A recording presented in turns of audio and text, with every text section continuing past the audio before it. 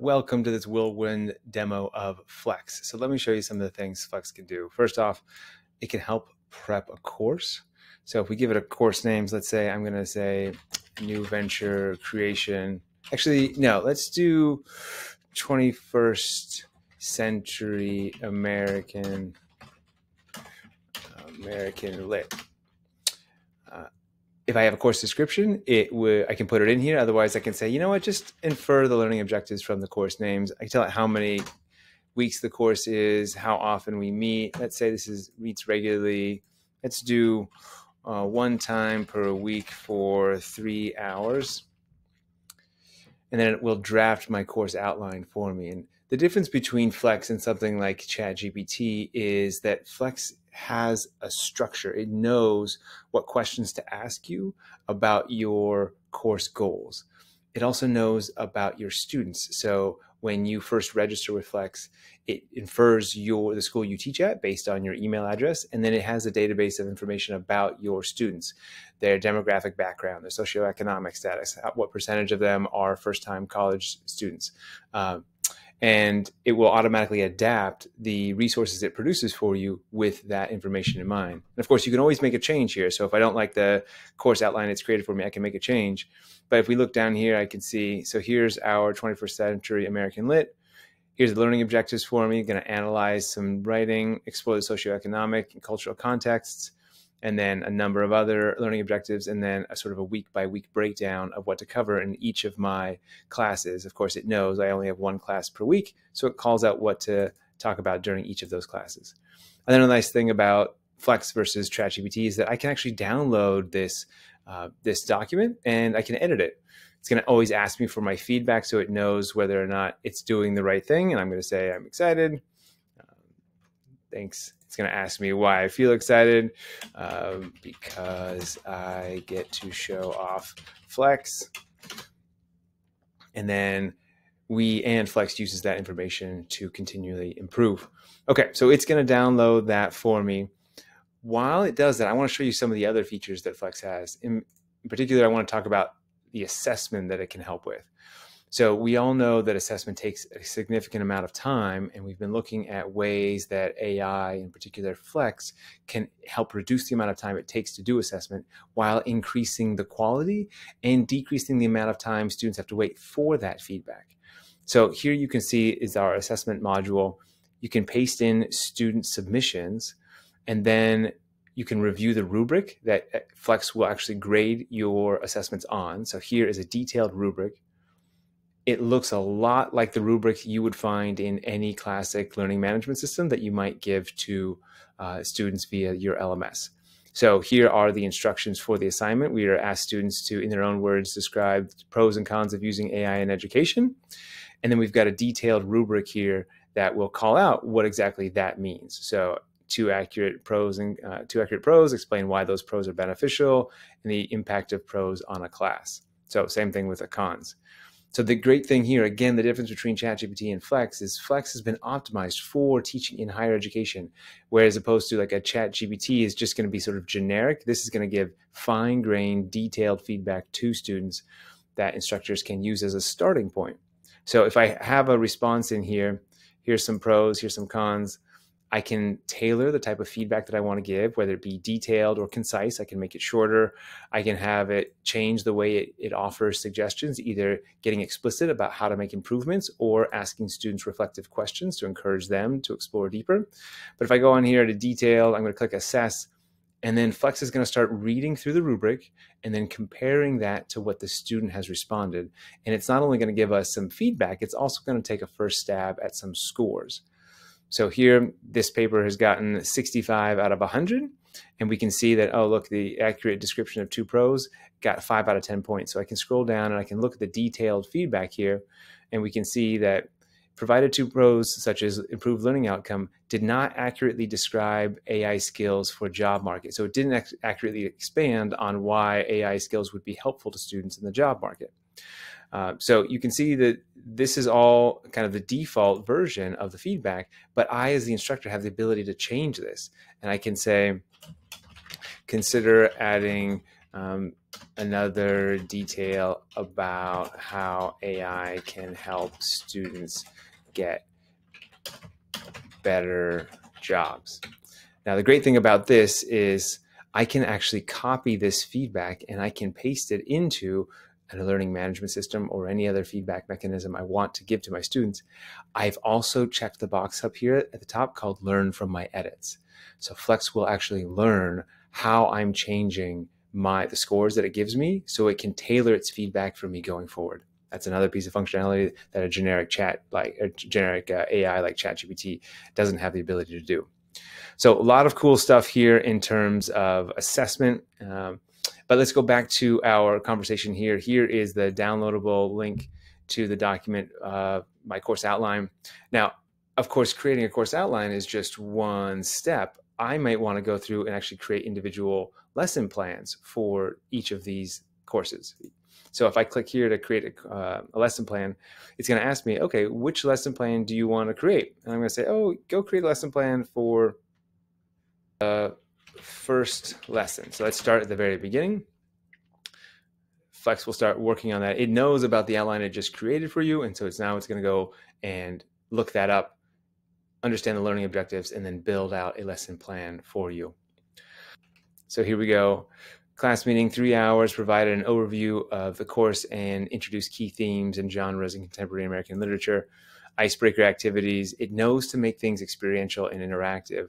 We're going to give a course overview and then general themes. And again, it knows that we've got a 3-hour block that we want to fill up, and it's going to give us outline what we should do in each of those, each section of our 3-hour class. Okay, so I'm going to start this over because I want to show you something else here real quick. Of course, I can download that lesson plan, but I want to jump straight into one of the other pieces of functionality that Flex has. It has the ability to create interactive experiential games. So let's say I wanted to introduce students to a subject. I could create a bingo game here where instead of pulling out of numbers out of a hat that students try and match on a card, it actually pulls out questions and students try and find the answers on their card. And the first student to get 5 answers in a row gets the bingo and wins. So it's a really fun, interactive way to overview a subject. Blue Cat is a great way to have multiple choice competitive games inside the classroom so you can get the most questions answered correctly in the least amount of time. And then, of course, it can also do, I say of course as if it's normal, but it's not normal. It can create a Jeopardy game for you. So it will create a Jeopardy game with 6 different categories that pertain to your subject matter, and then give you questions that you can ask your students with varying difficulties for each of those questions. So in terms of demoing, bingo is actually the easiest for me to demo right here, but you are welcome to play with Jeopardy on your own. It's a super fun game. Okay, so what topic would we like to stage? Well, this time let's do social entrepreneurship. And then it's going to recall information about your students. Remember that I said it knows about my students, and it's going to pull that information in. And here I'm saying I teach at Drexel. Maybe I'm saying, hey, you know what? I actually teach at John Carroll University for this course on social entrepreneurship. And so it's going to update its understanding, and it's going to say, hey, can you tell me a little bit more about my students at John Carroll? And I'll say they are interested in social justice issues and are, let's call them seniors. Okay, and then I'm going to say continue to next step.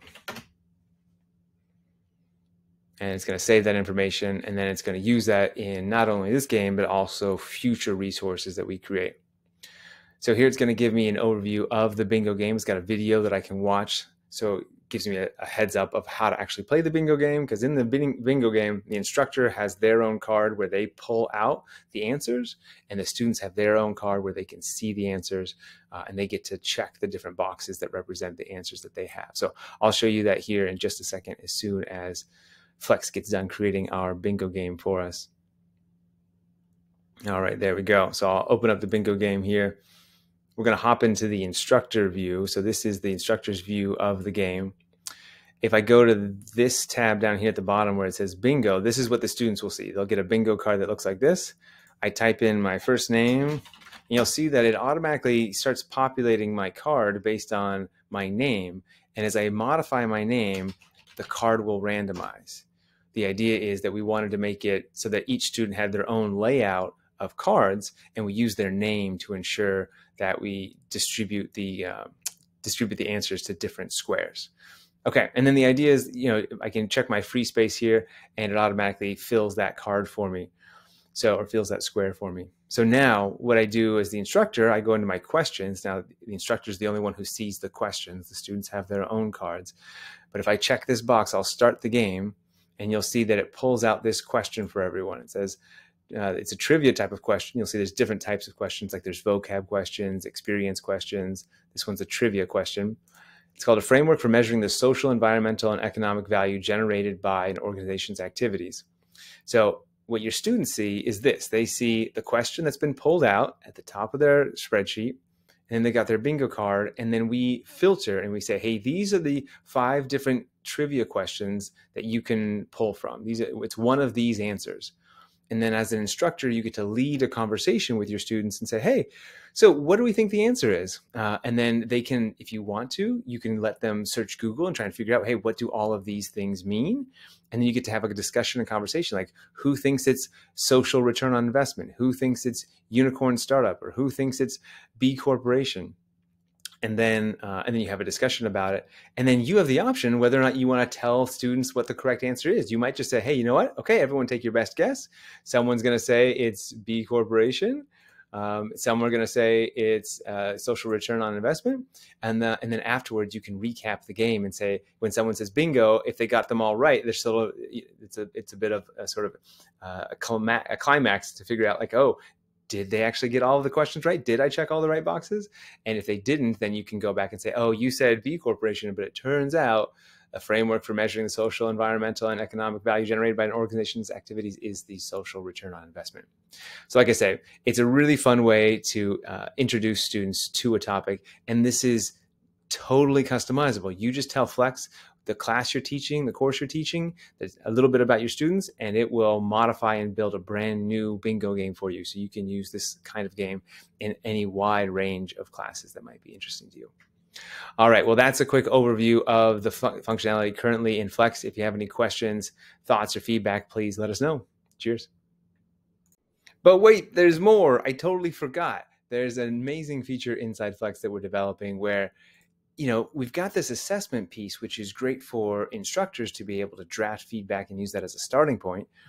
But what if we could take this kind of AI analysis and provide it to students before they submitted their assignments? What if we could create what we're calling it as an engagement loop, a loop that helps students, especially those that 10 to 30% of the cohort that, like, no matter what you do, they don't necessarily engage in the content. What if we could help sort of shift their perspective on a topic?